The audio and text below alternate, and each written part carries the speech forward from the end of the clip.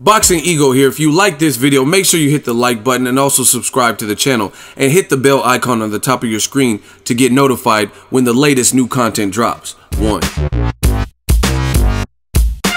Do you want to know 7 reasons why Danny Swift Garcia beats Keith one-time Thurman? If so, stay tuned to this video.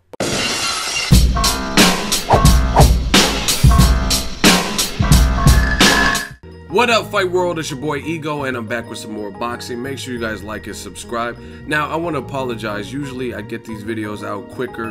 It is fight week. I've been extremely busy traveling. I was at Broner fight and Canelo Chavez press tour, so I didn't realize how soon this fight was coming. So it took me a while to actually put this together, but I wanted to put it together. It's a huge fight. Shout out to Showtime, shout out to CBS, Free TV, Danny Garcia versus Keith Thurman. Now, let me just get out a few particulars, and then I'll get into the 7 reasons why I believe Danny Garcia will beat Keith Thurman. Now, this disclaimer, like I do in the 7 reasons, this is my personal opinion, and if you don't want that, you shouldn't have clicked on the video.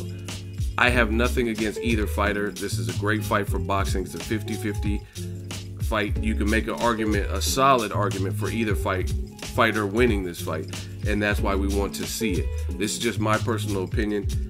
May the best man win. I could be right, but I could also be wrong. Now, when I predict a fight, it has nothing to do with the person personally. It's just what I feel based on patterns, habits, and from seeing the 2 fighters. But hopefully I get to work with both these guys in the future. And this is just my reasons why I think Danny Garcia will beat Keith Thurman. I could be wrong, but I could also be very right. Now let's take a look at the 7 reasons. In no particular order, let's get it in. Number 1, Danny Garcia has a better chin.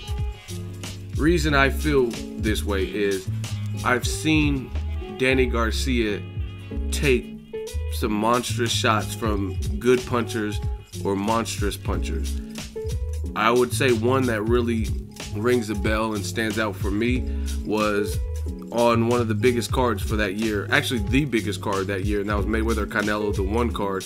Danny Garcia was the co-main event, and he fought Lucas Matthysse. A lot of people thought he was going to lose that fight, and even though he beat Lucas Matthysse had power, and he was mowing through guys like Lamont Peterson. He knocked him out. Jose, Humberto Soto, you know what I mean? And a lot of people thought that Matthysse would carry that energy and that power into the Danny Garcia fight, and there was no way that Garcia would see the end of 12 rounds. It did go the decision. Danny Garcia had a knockdown in there, but there's this one particular sequence where Lucas Matthysse was trying to mount an attack mid to late in the fight, and he knocked Danny Garcia's mouthpiece out, and they showed it in slow motion. You can literally see Garcia's mouthpiece fly out, and he ate the whole shot. He took the whole shot. And from what Angel Garcia said in interviews post-fight, Danny Garcia actually pissed blood after that particular fight versus Matthysse. So when it comes to a chin, I do think Danny Garcia has the sturdier chin, the chin that's not going anywhere, or is gonna take more to wilt than Keith Thurman. I've seen Keith Thurman hurt on multiple occasions, and I guess just body language in terms of when they get hit with certain things. And we haven't seen Thurman in there with as many punchers that hit him flush, you know what I mean? So I just, it's my intuition from what I've seen from both fighters. I think Danny Garcia has the better of the chin. Number 2, big fight experience. Now, this is a big one. A lot of people sleep on Danny Garcia, and they say this and that about the man, but the guy has bodies on his resume. And he's been a champion for longer than Keith Thurman. Keith Thurman beat Diego Chavez to become a champion, but Danny Garcia, he's the type of fighter that he doesn't necessarily look special, so he didn't have as hard of a time getting fights. Now, when you're in there with him, it might be a different situation. The looks can be deceiving. Keith Thurman, he was calling out people. He was this knockout artist. Maidana pulled out of the fight with Keith Thurman a long time ago. That was supposed to be Keith Thurman's HBO debut, things like that. So his attitude, his style of fight, his power, people at a point they didn't seem eager to give this guy a shot. So for whatever reason, Danny Garcia, maybe because he doesn't look surprisingly special or anything like that, he was getting fights, and for that reason he has a better resume and better big fight experience. I mean, stepping in as a challenger versus Eric Morales, that's what got it on and popping for his career. He rose to the occasion and beat him. Then he beat him later in a rematch, knocked him out just to put the icing on the cake. He fought Amir Khan as the underdog. He's been in there with Lamont Peterson. He's been in there with Lucas Matisse. Like I said, the biggest card that year, Canelo versus Mayweather, it was on that particular card. He fought Zab Judah at the Barclays, Judah being of a Brooklyn native, and that fight was at the Barclays in Brooklyn. So everything I've seen, even the Staples Center, the fight with Robert Guerrero, all of Danny Garcia's fights have kind of prepared him for this moment. He has the better resume, and I think he just ultimately has bigger fight experience. Now, Keith Thurman has some. He fought Sean Porter at the Barclays, but it doesn't compare. Like, he fought on the Broner Maidana card. He fought Jesus Sotocras as like the co-main event. But Danny Garcia, when I look at him, he has a lot of main event. And you look at Broner Maidana, that was a big card in San Antonio, Texas, I believe. But it doesn't compare to Mayweather Canelo card that set records and broke Oscar de la Hoya and Mayweather live gate. You know what I'm saying? So to me, Danny Garcia has big fight experience, and the way that comes into play here is Garcia Thurman is a big fight. I just think Danny Garcia has been at this particular moment before. Like, he has more experience with the big fights and experience. You have to look at a fight like this, a 50-50 fight, stylistically on paper and everything. Every minute detail means something, and it matters because the end objective is to get that W, and you have to look and strategize. And to me, I think Danny Garcia has faced these moments and had the bigger fights over Keith Thurman. Number 3, timing. This is an easy one. Danny Garcia, a lot of people, they're like, oh, he's not this, he's not that. But one thing you can't take away is the dude has timing. And people, there's in boxing, there's a way to negate anything, right? If somebody is a thinker and likes to use the ring and has ring generalship, then you give them less time to think. If someone has speed, you can negate that with timing. If someone has power, you can have a good defense. If somebody's moving a lot, you can jab them to disrupt that and slow them down. Or if someone has power, you can hit them to the body and start dragging them into the later rounds so they naturally fatigue, and the body shots and the fatigue sets in and their power starts to diminish. So there's a way to negate everything. And what I see with Danny Garcia, one of his strongest attributes is he's a counterpuncher who relies on timing. He needs that timing, and it's clearly something he's practiced and that he works on. And the best example for me was against Amir Khan. He was getting blasted for the first 2 rounds, and he even said post-fight, he was like, oh, this is just a human. I mean, how fast could he possibly be? And he said when he actually got in the ring with Amir Khan, and Amir Khan was tattooing him in the first 2 rounds, even opened up an early cut, he was just like, oh, fuck, this guy really is fast, right? You can say whatever you want about Amir Khan's chin and all that. The fact is, Amir Khan is hard to outbox, and you have to be a Canelo or Danny Garcia, because you look at it, Maidana's a puncher, and he hurt Khan, but he wasn't able to pull the trigger. He wasn't able to get him out of there like Danny Garcia and Canelo, and I think that's because they're both counter punchers. So even though Amir Khan was able to blister him with speed, they're able to slow him down just enough or get the timing down to the point where they were able to stop him, right? And I think that's kind of important in this particular fight. Keith Thurman, he likes to move around and dictate the pace, and when he comes in, just ish, and he jumps in. And to me, I think against a guy like Danny Garcia, now this is the thing, this is a 50-50 fight. So Danny Garcia, just realistically speaking, he has to be able to deal with that early onslaught. I don't think Keith Thurman's going to go out like a punk, and he has to be able to take those early shots and buckle down to get the timing. But I think Danny Garcia, when his timing kicks in, as long as he stays safe early and you know, he doesn't take too many crazy shots up front, then I think the fact that Keith Thurman jumps in is going to be part of his downfall, right? And this is the other thing when it comes to Keith Thurman. For me, in this particular fight, the longer this fight goes, the worse it gets for Keith Thurman, unless his plan is just working throughout the whole time. You know what I'm saying? If Keith Thurman, if he has a plan and just he hurts Danny Garcia and Danny Garcia is just never able to recover and never in the fight, then that's cool. And he just dominates him, that's cool. But if this fight is something like he hurts Danny Garcia makes the adjustments and works on his timing, the longer the fight goes, the harder it will be for Keith Thurman, to me. Because or if Danny Garcia has an early success and Keith Thurman has to come from behind, any of those things to me are bad for Keith Thurman, because you do not want to be in there with a guy like Danny Garcia with a deficit. Because if you're at a deficit, the only way you can win is to take chances. And to take the necessary chances, that means you have to really be more aggressive.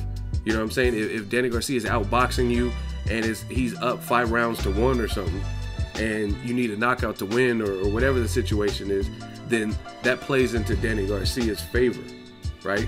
That benefits Danny Garcia if that happens.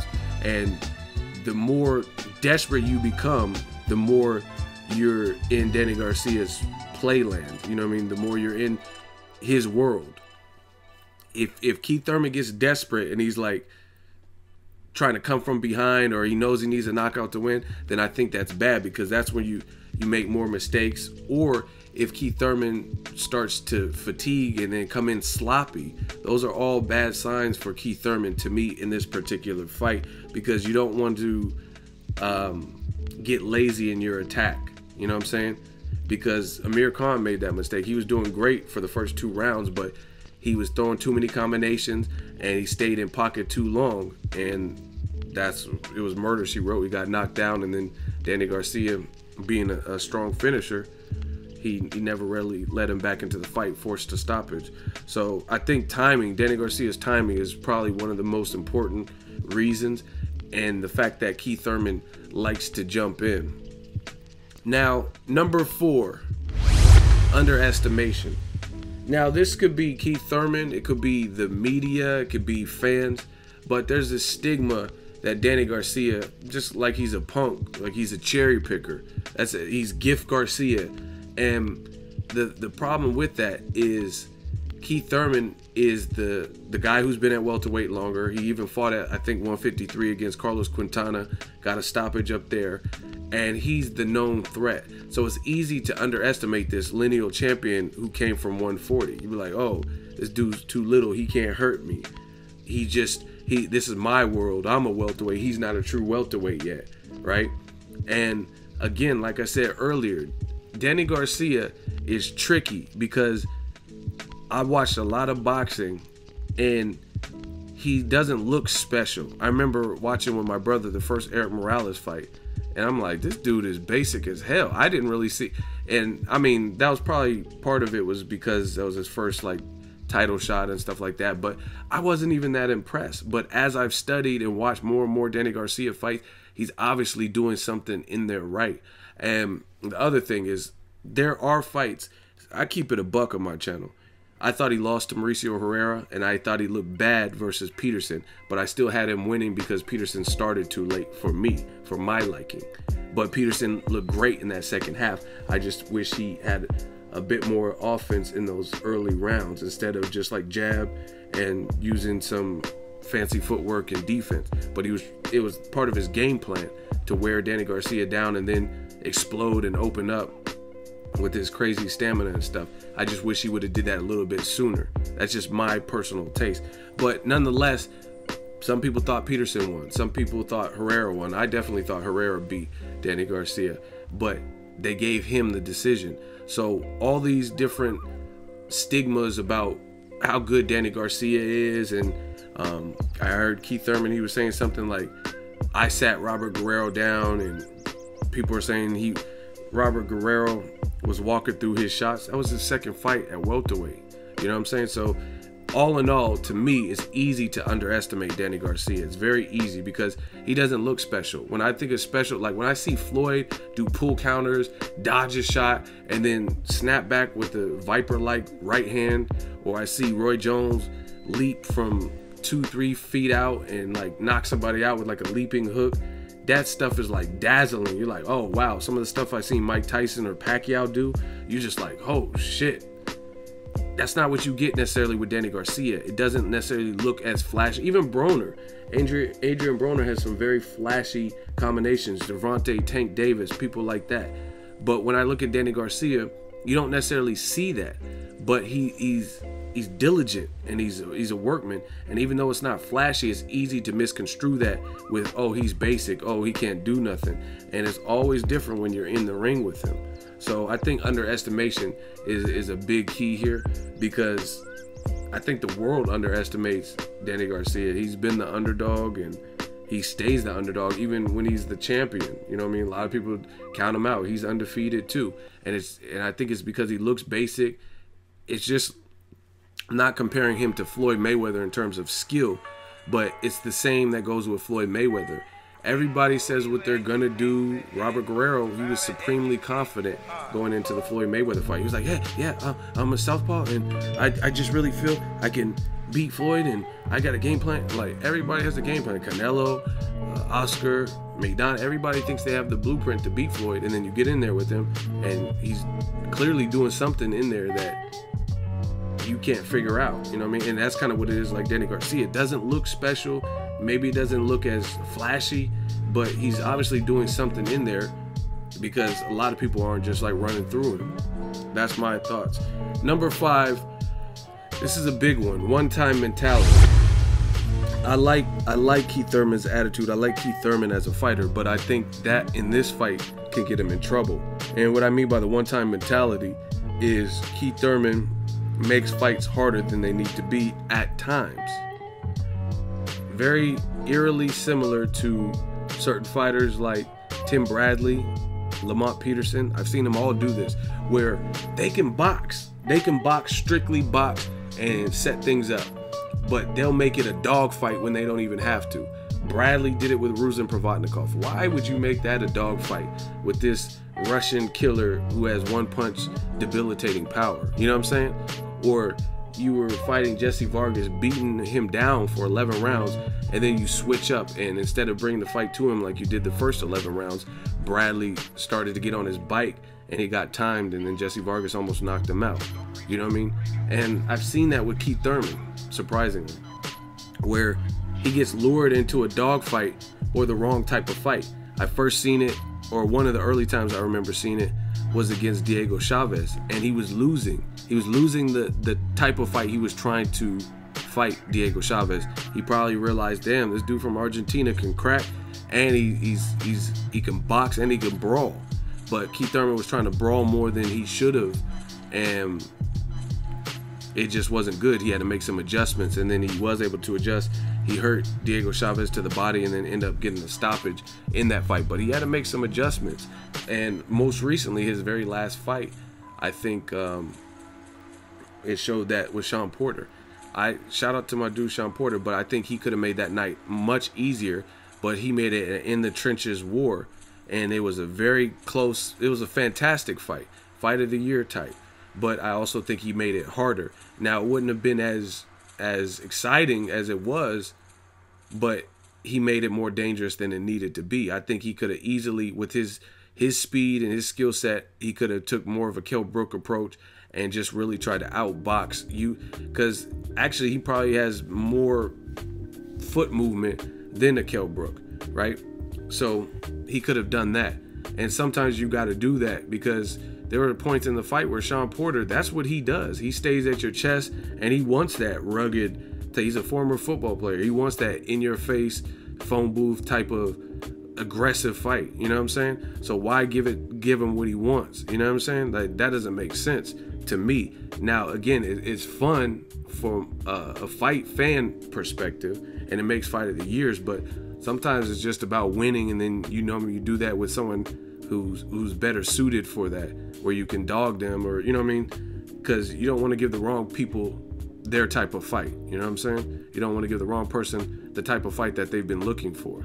You got to be smart. One of the people that I've seen live a couple of times that's excellent with this is Terrence Crawford. He knows who to box. Like Victor Posto, he wasn't playing no games. He was like, I got to box this dude to set stuff up at first.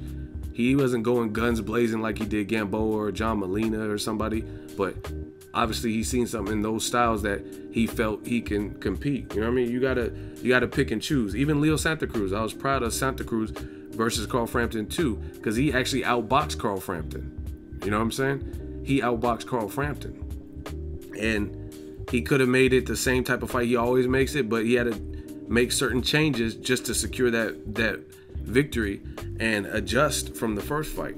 And that's what you have to do. So for me, I seen that one time, the KOs for life and being so eager to get a knockout. That's not good against a counter puncher with power, with a crazy left hook like a Danny Garcia, because like I said, you might end up jumping into something, or even if you get your person hurt like Pacquiao did to Marquez, it's a counter puncher with power, so you can never be too sure. You know what I mean? Like, you have to be calculated and cautious the whole time. So I think Keith Thurman, his temperament, he makes fights harder than they need to be at times. And again, against a guy like Danny Garcia, I don't know if that will serve to his advantage. Number 6, body shots.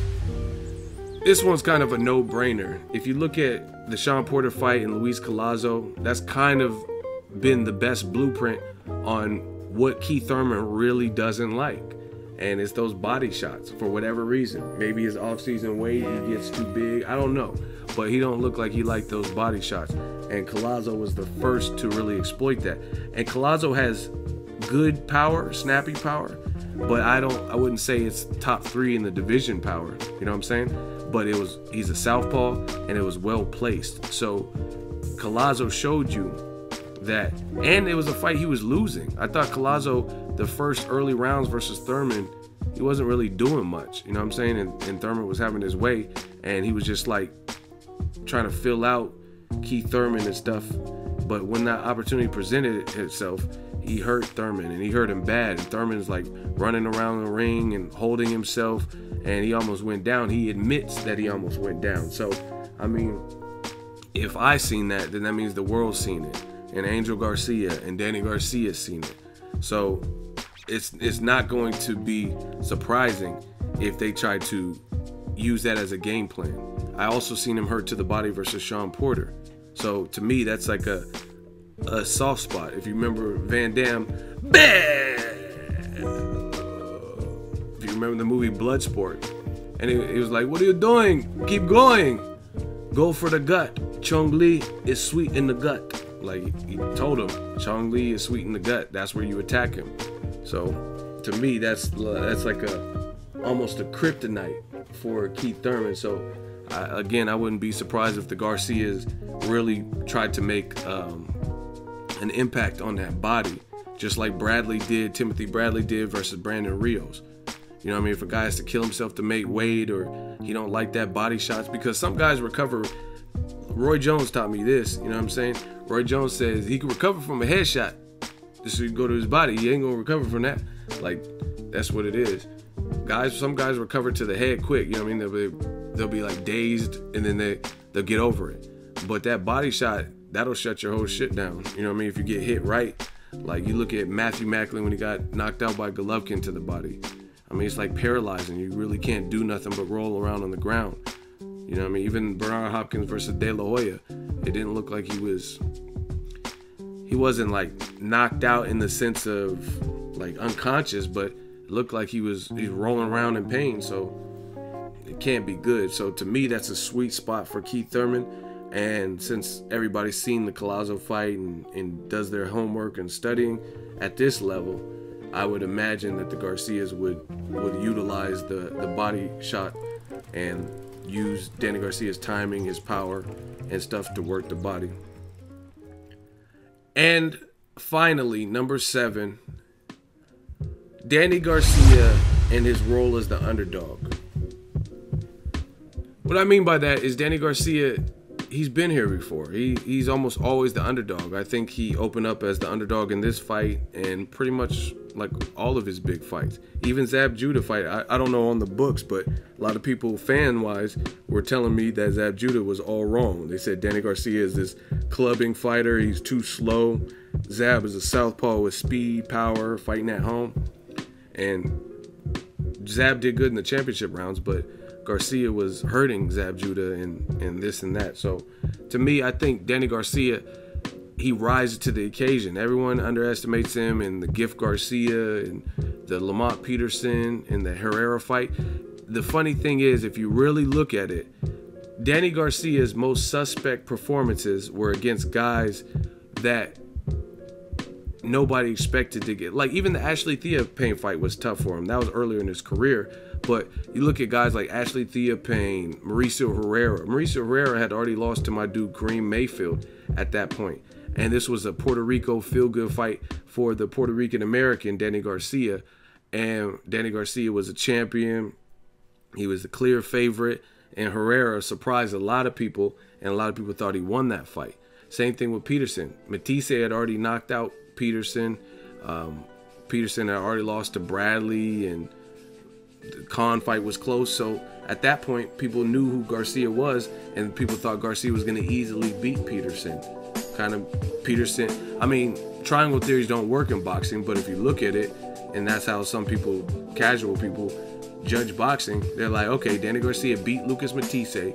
Lucas Matisse stopped Peterson, and Danny Garcia is undefeated still, so he's going to easily beat Peterson, but that wasn't the case. It wasn't easy, and some people don't even think he beat him at all. So that's that. The people who gave him the toughest fights were not supposed to be the ones that gave him toughest fights. His toughest fights were supposed to be guys like Lucas Matisse, right? Amir Khan, and he beat them more convincingly than he did Herrera or Peterson. And boxing is sometimes fickle like that. Same thing for years, 5-6 years, people said Pacquiao was the one to knock out Floyd and beat him. And then Pacquiao landed 71 punches and then complained about his shoulder. And Marcos Maidana and Miguel Cotto, a guy that Pacquiao beat and stopped, gave Floyd a tougher fight. Cotto versus Mayweather, or Maidana and Mayweather won, were way harder fights than the Pacquiao fight. You know what I'm saying? They're way more competitive. So boxing is fickle like that. Danny Garcia, from what I've seen, he rises to the occasion and he finds a way to get it done. Not saying Keith Thurman doesn't, but from what I've seen, Keith Thurman has been, I mean, how many times has he been the underdog? I don't think he was the underdog versus Sean Porter, Jesus Soto Caras. You know what I'm saying? Danny Garcia was winning fights that he wasn't supposed to win, like Amir Khan, Zab Judah, Lucas Matisse. You know what I mean? He came from the bottom and fights as the underdog and emerged victorious. So from what I've seen, it's hard for me to go against the grain and not pick Danny Garcia in this particular fight, but it should be a fun scrap. I could really picture both fighters hurting each other. It's 50-50. If Danny Garcia wins and I'm right, then great. It's on to the next. If Keith Thurman wins, props to him. It should be a good fight. I'm going to pick, for the sake of a prediction, I'll pick Danny Garcia via a decision, a unanimous decision. I wouldn't be surprised if he stops Keith Thurman. Again, it's all going to be dependent on Keith Thurman, if he gets desperate and like runs into something. But I could picture Keith Thurman going out by a body shot, a TKO, or getting caught with that left hook jumping in as well. But we'll say a unanimous decision. But either way, I have Danny Garcia winning. And it should be a great fight for boxing. It's a unification fight. Free TV, CBS. You guys let me know what you think, what your predictions are for this particular fight. And I didn't put this as an actual reason, but this is going to be like an honorable mention reason. And that's Danny Garcia fought Samuel Vargas, and I think that was very smart from his team and his camp to put him in there with that fight. Now, a lot of people criticize the fight, rightfully so. I mean, it's a guy Errol Spence stopped, and most people knew he wouldn't lose. But that was a fight to further acclimate him to the welterweight division, and it's a fight where you didn't really run the risk. Most people wouldn't expect Vargas to pull the upset, so you get to work on things. Meanwhile, Keith Thurman has not been in the ring since he fought Shawn Porter, and I think that was June of 2016. So he's been on the longer of the layoffs versus Danny Garcia, who got 2 fights, if I'm not mistaken, last year, and his very last fight was against, it was a definite tune-up against Samuel Vargas, where he was able to just kind of play around and work on stuff.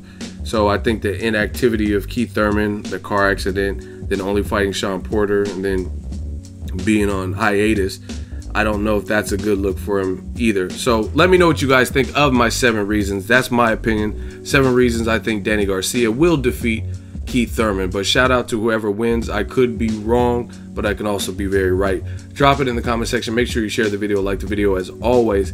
Hate, comment, and subscribe. Till next video is Ego signing off. So if you enjoyed this video and want more content like this on the channel, you can show your appreciation by going to the PayPal donate button or the YouTube support button. And you can donate any amount that you feel is equivalent to the value of this video. Much more to come. Thank you guys for your support. Boxingego, the future of boxing.